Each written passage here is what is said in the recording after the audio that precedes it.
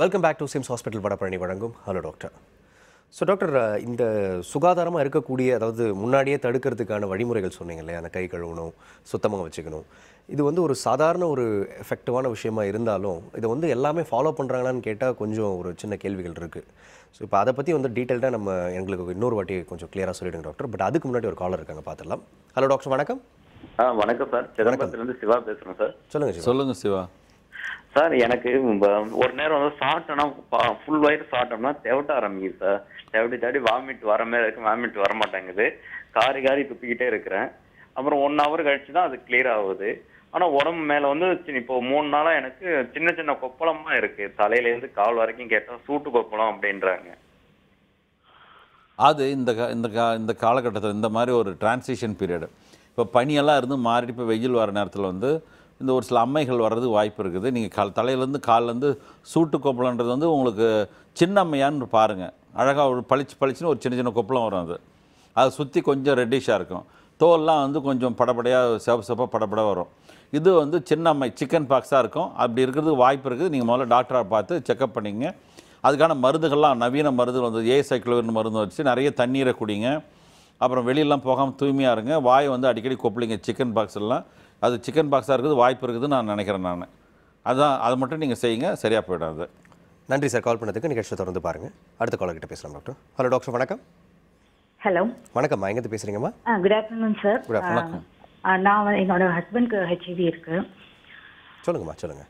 அவங்க முன்னாடி 5 years once pneumonia 23 vaccine போட்டுக்க சொன்னாங்க. அண்ட் தென் இயர்லி ஒன்ஸ் டிசம்பர்ல வேக்சி கிரிப் ஏ போட்டுட்டு இருக்காங்க ஸ்வைன் ஃப்ளூக்காக.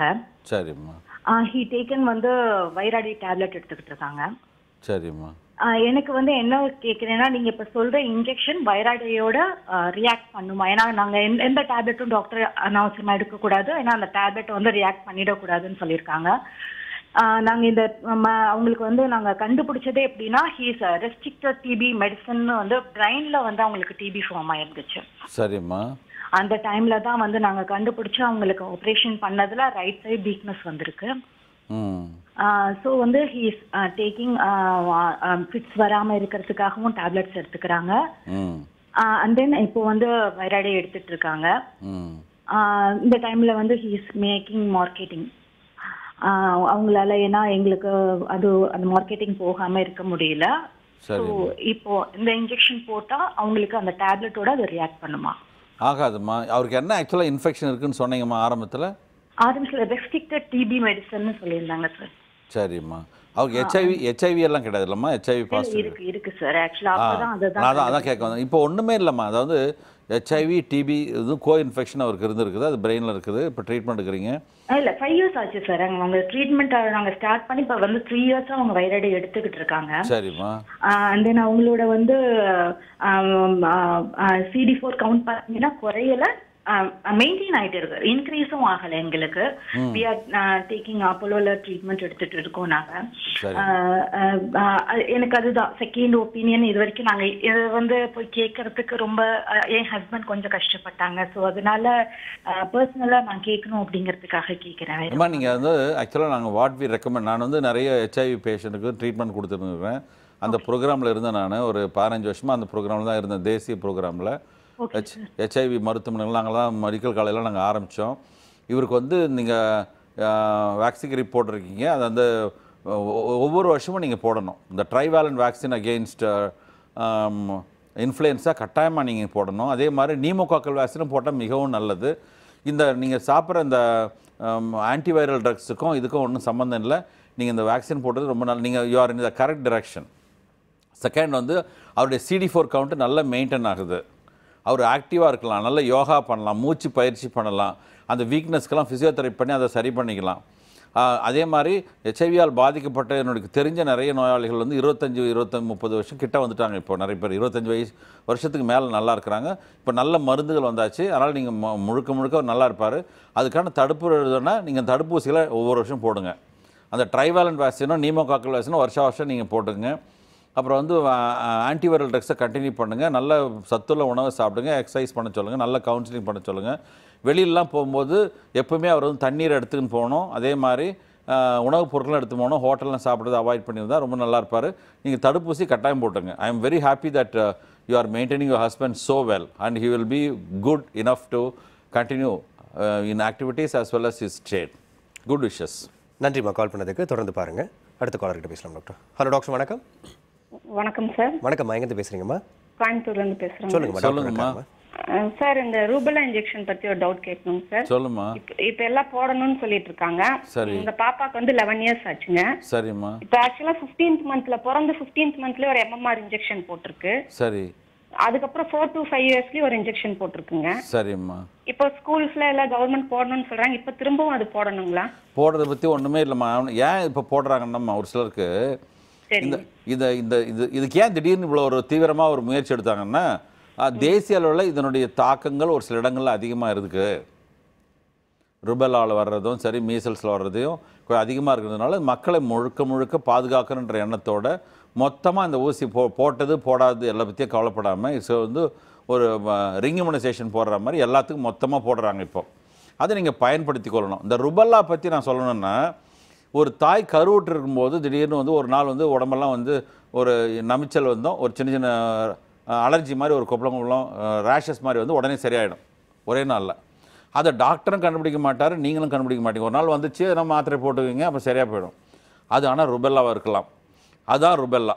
அது ஒரே நாள் வந்து. ஆனால் மீசல்ஸ் வந்து உங்களுக்கு 5 நாள் 6 நாள் 7 நாள் வரலாம் இருக்கும். அப்படியே மணல் வாரி மாதிரி இருக்கும். அது வந்து இருமல் சளி வரும், அப்புறம் வந்து குழந்தைக்கு நிமோனியா வரலாம், அதெல்லாம் வரலாம். அதுலேயும் பாதிப்புகள் ஏற்படுறதுக்கு எல்லாம் இருக்குது. சுவாசப்பை பாதிக்கலாம். ஆனால் இந்த ருபெல்லா வந்து போகிறது தெரியாமல் போகும்போது அதனுடைய பாதிப்பு என்னென்னா, கருவுறுகிற குழந்தைக்கு வந்து அதனுடைய உடல் உறுப்புகளை கம்ப்ளீட்டாக சேஞ்ச் ஆகிடும். அது நிறைய மால்ஃபர்மேஷன் வந்துடும், குறைகள் வந்துடும். அந்த குறைகளை தடுக்கிற ஒரு முக்கியமான தடுப்பூசி வந்து ருபெல்லா வேக்சின். அந்த மாதிரி ஒரு நல்ல வேக்சின் வந்து நம்ம வந்து கேள்வி கேட்டுன்னுக்கிறோம் போடாமல். அதில் தயவுசெய்து போடுங்க. நீங்களாம் கேள்வி என்ன கேட்கணுன்னா, போகும்போது அந்த வேக்சினுடைய எக்ஸ்பைரி டேட் பார்க்கலாம், ஊசி போகிற விதத்தை பார்க்கலாம். இப்போ அரசாங்கம் வந்து அதெல்லாத்தையும் செக் பண்ணி நிபுணர்கள் மூலமாக பண்ணி பார்க்குறாங்க. நீங்கள் விவரமான ஆட்கள்ன்றது இதுதான் கேட்கணும் நீங்கள். ஆனால் ஊசியே போடுறது தப்புன்னு கேட்குறது ரொம்ப தப்பு. கட்டாயமாக போடுங்க. ருபெல்லா வேக்சின் கட்டாயம் போடுங்க, குழந்தைக்கு ரொம்ப நல்லது. நன்றிப்பா கால் பண்ணதுக்கு. அடுத்த காலர் பார்க்கலாம் டாக்டர். ஹலோ டாக்டர், வணக்கம். ஹலோ சார், வணக்கம் சார். வணக்கம். வணக்கம். நான் விஜயகுமார் பேசுகிறேன். என் குழந்தைக்கு 5 வயசு ஆகுது சார். சரி. ருபெல்லா ஊசியா கட்டாயம் போட்டாச்சு இப்போ ஸ்கூல்ல போன வாரம். சரி. திரும்பவும் 5 வயசு ஊசி போடலாமா வேணாவா?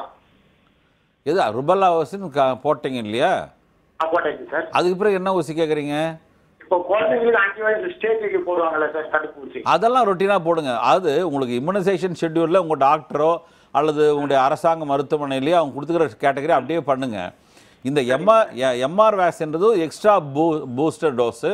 ஏன்னா இது வந்து ஒரே நேரத்தில் எல்லா இடத்துக்கும் போகிறதுனால அது வந்து எல்லா மக்கள் மத்தியிலையும் அந்த கிருமியினுடைய தாக்கம் இல்லாமல் இருக்கிறதுக்காக போடுற ஊசி. கட்டாயம் நீங்கள் போட்டுங்க. ரொட்டீன் வேக்சினையும் போடணும். நன்றி சார் கால் பண்ணதுக்கு. அடுத்த காலர் பார்க்கலாம் டாக்டர். ஹலோ டாக்டர், வணக்கம். காலர் இருக்கீங்களா? ஹலோ, வணக்கம் சார். சொல்லுங்கள். வணக்கங்க சார். சொல்லுங்கள் சார். சார் வணக்கம் சார். நான் தஞ்சாவூர்ல சரவணன் பேசுகிறேன் சார். வணக்கம் சரவணன், சொல்லுங்கள். என் பையன் சென்னையில் ஒர்க் பண்ணியிருக்கேன் சார். 23 வயதா இருக்குது. சரி. அடிக்கடி அவனுக்கு ஜலதோஷம் பிடிச்சிட்டே இருக்கு சார். சைனஸ் ப்ராப்ளம் இருக்குது அப்படின்னாங்க டாக்டர், ENT டாக்டர்கிட்ட காமிச்சதுக்கு. சரி. அவனுக்கு அலோபதி ட்ரீட்மெண்ட் எடுத்து சரியில்லாமல் இப்போ ஹோமியோபதி ட்ரீட்மெண்ட்டில் இருக்கேன். சரி. இப்போ இருந்துமே அடிக்கடி சளி பிடிக்குது சார். அதுக்கு சளி பிடிக்கிறதுக்கான காரணம் என்னன்னு முதல்ல பார்த்துருங்க பிரதர். அது ஒன்று வந்து ENT டாக்டர், அந்த ENT ப்ராப்ளம் இருக்கான்னா எதனா ஃபோக்கஸ் பண்ணி அதை சரி பண்ணணும். அப்புறம் வந்து அவருடைய டான்சில்ஸ் இருக்குதா பார்க்கணும். கேரிஸ் டூத், பற்களில் வந்து கேரிஸ் டூத் இருக்கான்னு பார்க்கணும். அப்புறம் வந்து ஷார்ப்பான டூத் எதனா வாயில் தொந்தரவு பண்ணி ரணத்தை ஏற்படுதான்னு பார்க்கணும். அப்புறம் வந்து சைனஸஸ் இருந்தால் சைனஸை கிளியர் பண்ணணும். அப்புறம் வந்து அவருக்கு வந்து ஈஸியாக அவருக்கு இன்ஃபெக்ஷன் ஆகும்னு சொன்னால் அவருடைய நோய் எதிர்ப்பு சக்தியை அதிகமாக்குறதுக்கான முயற்சிகளை ஒரு சில மருந்துகள்லாம் இருக்குது, அதை நீங்கள் பயன்படுத்தணும்.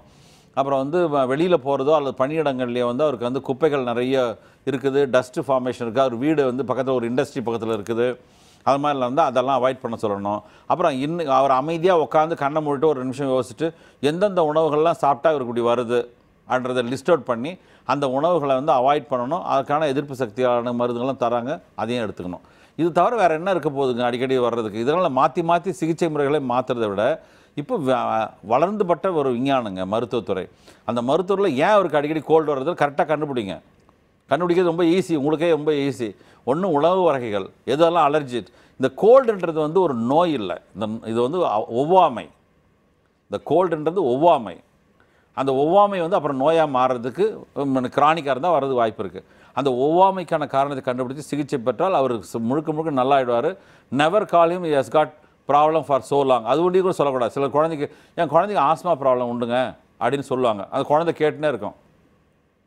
அப்புறம் இவருக்கு எப்போவுமே இப்படியெல்லாம் வந்துடுங்க அப்படின்னு ஒரு மாதிரி ஒரு ஜட்ஜ்மெண்டலாவோ இல்லை கிறிஸ்டனிங் பண்ணுற மாதிரி பண்ணாமல் நல்லா போயிட போகுது, நல்லாயிடும், அதுக்கான காரணத்தை கண்டுபிடிப்போம், சரி பண்ணிடலாம் என்ற உணர்வோடு செய்யுங்க. உங்கள் குழந்தை நல்லாயிடும், கவலைப்படாதீங்க. நன்றி சார். அடுத்த காலர் பார்த்தலாம் டாக்டர். ஹலோ டாக்டர், வணக்கம். ஹலோ வணக்கம்மா. எங்கே வணக்கம், சொல்லுமா. ஹலோ வணக்கம்மா, சொல்லுங்கள். பையனுக்கு 5 வயசு ஆகுது. போன வாரம் தான் தடுப்பூசி போட்டேன். சரிங்கம்மா. 5 வயசு தடுப்பூசி போட்டேன். சொல்லுங்கம்மா. ரூபெல்லா ஊசி எவ்வளவு நாள் கழிச்சு போடலாம்? கொஞ்சம் டைம் எடுத்து போடலாமா இல்ல உடனே போடலாமா? இப்போ ருபெல்லா ஊசி இப்போ போட்டாச்சாம்மா? இல்ல சார், 5 வயசு தடுப்பூசி போட்டிருக்கேன். 5 வயசு தடுப்பூசி போட்டீங்க, ஆனால் இன்னும் எம்ஆர் போடல சார். உடனே போட்டுங்கம்மா. அதாவது ரொட்டீனாக இம்யூனைசேஷன் வந்து அந்த க்ரோத் சார்ட் அட்டையில் கொடுத்துருப்பாங்க, அரசாங்கமும் கொடுத்துருக்கோம், உங்கள் தனியார் குடும்ப இடத்துல கொடுத்துருவாங்க. அது இல்லாமல் எம்ஆர் டோஸ்ன்றது வந்து ஒரு எக்ஸ்ட்ரா டோஸ், அதை நீங்கள் போட்டுக்கோங்க. நீங்கள் ரொட்டீன் வேக்சினேஷன் இல்லாமல் இது போடலாம்.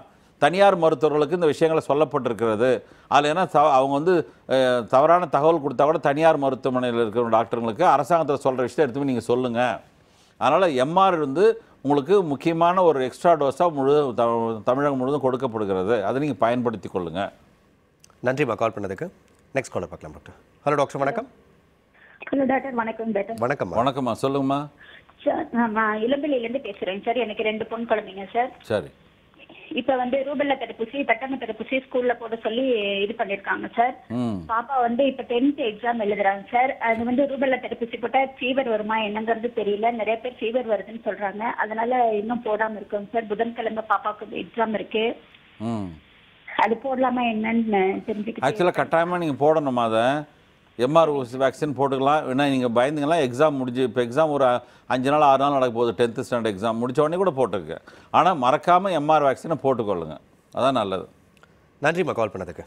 ஸோ டாக்டர், நம்ம முன்னாடி டிஸ்கஸ் பண்ணியிருந்த மாதிரி இந்த தூய்மையாக வச்சுக்கிறதுக்கு சில அலட்சியமான அந்த ஒரு பாயிண்ட். உதாரணத்துக்கு நான் சொல்ல வேண்டியது இதான், இந்த விஷயத்தில் இந்த டிஸ்கஷனில் ஜனங்க கேட்குற ஜனங்களுக்கு முக்கியமாக தெரிஞ்சுக்க வேண்டியது, அவங்களுடைய வீட்டை சுத்தமாக வச்சுக்கணும், டஸ்ட் இல்லாமல் வச்சுக்கணும், பணியிடத்துலையும் சுத்தமாக இருக்கணும், வெளியிலேருந்து வந்தாக்கா முகம் கை காலெலாம் கழுவி வாயெல்லாம் கொப்பளிக்கணும், தொண்டை கரகரப்பு ஏற்பட்டால் தும்மல் வந்தால் நல்லா சுத்தம் பண்ணுறது பார்க்கணும். இப்போ வந்து உதாரணத்துக்கு எபோலான்னு ஒரு நோய் வந்து பயங்கரமாக தாக்கின்னு இருந்தது உலகம் முழுதும். அதுவும் நைஜீரியாவில் ரொம்ப மோசமாக தாக்குச்சு. அங்கே என்ன ரூல் போட்டாங்கன்னா, நைஜீரியன் கவர்மெண்ட்டில் பள்ளிகள், அரசு அலுவலகங்கள், தனியார் எல்லாத்துலேயும் காலையிலும் சாயந்தரம்லாம் அட்லீஸ்ட்டு நான் ஒரு 3 தடவைனாலும் கையை கழுவணும் அப்படின்னு ஒரு ரூல் போட்டு, கையை கழுவுறதை வந்து ஜனங்க வந்து அது மோசமான நோயின்றதுனால கையை கழுவணும் ஒரே காரணத்தினால அந்த நோயினுடைய தாக்கம் வந்து அந்த ஊரில் வந்து அப்படியே குறைஞ்சி இல்லாமல் போச்சு. ஓகே. இப்போ ஸ்வைன் ஃப்ளூலையும் கைகளில் அடிக்கடி கழுவணும், தூய்மையாக வச்சுக்கணுன்றது வந்து ஏன் செய்யக்கூடாது? ஒன்று, அடிக்கடி கையை கழுவணுன்றது முக்கியமான விஷயம். இது சாப்பிட்றதுக்கு முன்னாடி, மலைஜலம் கழிச்ச பிறகு கை கழுவுறது மட்டும் இல்லாமல் மற்ற இதில் கை கழுவணும். மருத்துவமனைகளில் எக்ஸ்ட்ராவாக ஒரு 10 தடவை கை கழுவுறது ரொம்ப நல்லது. இப்போ கார்பரேட்டர்ஸ்லாம் அடிக்கடி கழுவாங்க, அதுக்கான தண்ணியை கொடுக்கணும். அதே மாதிரி ஆல்கால் பேஸ்ட் இதெல்லாம் கொடுக்குறாங்க, அதெல்லாம் கொடுக்கணும். கட்டாயமாக கைகளை கழுவணுன்றது முக்கியமான அங்கமாக பார்த்துங்க. நோயை பற்றி பயப்படுறதுக்கு வேண்டிய அவசியமே இல்லை. தடுப்பு நடவடிக்கைகள் மிகவும் எளிதானது, ஆனால் நீங்கள் பின்பற்றணும். உங்களுடைய ஏசி எல்லாம் சுத்தம் பண்ணணும், டஸ்ட்டை குறைக்கணும், தடுப்பூசிகளை போட்டுக்கணும். அதே மாதிரி நீங்கள் பஸ்லேயோ அல்லது வந்து ட்ரெயின்லேயோ அல்லது பிளேன்லேயோ அல்லது மார்க்கெட்லேயோ போனீங்கன்னா அப்படியே ஜனங்க எல்லாத்துக்கும் அப்படியே அந்த சென்ட் அடிக்கிற மாதிரி ஸ்ப்ரே பண்ணாதீங்க. நீங்கள் ஒவ்வொரு தடவை இருமுறும் போது எத்தனையோ மில்லியன் வைரஸ் வந்து மக்களுக்கு பரப்புறீங்க, அதெல்லாம் அவாய்ட் பண்ணுங்கள். உங்கள் வீட்லேயும் பரப்பாதீங்க, மக்கள் மத்தியிலையும் பரப்பாதீங்க. கைகளை கழுவுங்க. ரொம்ப தும்மல் இருந்தாக்கா மாஸ்க்கை போடுங்க. சாதாரண இது மாதிரிலாம் இதனுடைய அறிகுறிகள் இருந்தால் உடனே ஆஃபீஸில் போய் உட்காந்து ஆஃபீஸில் இருக்க அத்தனை பேரும் இன்ஃபெக்ட் பண்ணாமல் ரெஸ்ட்டு கொடுங்க. பணியாளர்களும் எம்ப்ளாயரும் இந்த மாதிரி ஆட்கள் வந்தாலும் அவங்க முதல்ல வீட்டுக்கு அனுப்பி அவங்கள ரெஸ்ட் எடுக்க சொல்லுங்கள். இதெல்லாம் செஞ்சால் அந்த நோயினுடைய தாக்கத்தை நம்ம குறைக்க முடியுன்றது என்னுடைய கருத்து. Thank you doctor. இன்றைக்கி நிறைய விஷயங்கள் வந்து இந்த ஸ்வைன் ஃப்ளூ பற்றி சொன்னீங்க. Thanks for the contribution. Thank you. இன்றைய சிம்ஸ் ஹாஸ்பிட்டல் வடபழனி வழங்கும் ஹலோ டாக்டர் நிகழ்ச்சி உங்களுக்கு ரொம்பவே யூஸ்ஃபுல்லாக இருந்திருக்கும் நம்புறோம். மீண்டும் அடுத்த நிகழ்ச்சியில் சந்திக்கலாம். அதுவரை ஸ்டே ஹெல்தி அண்ட்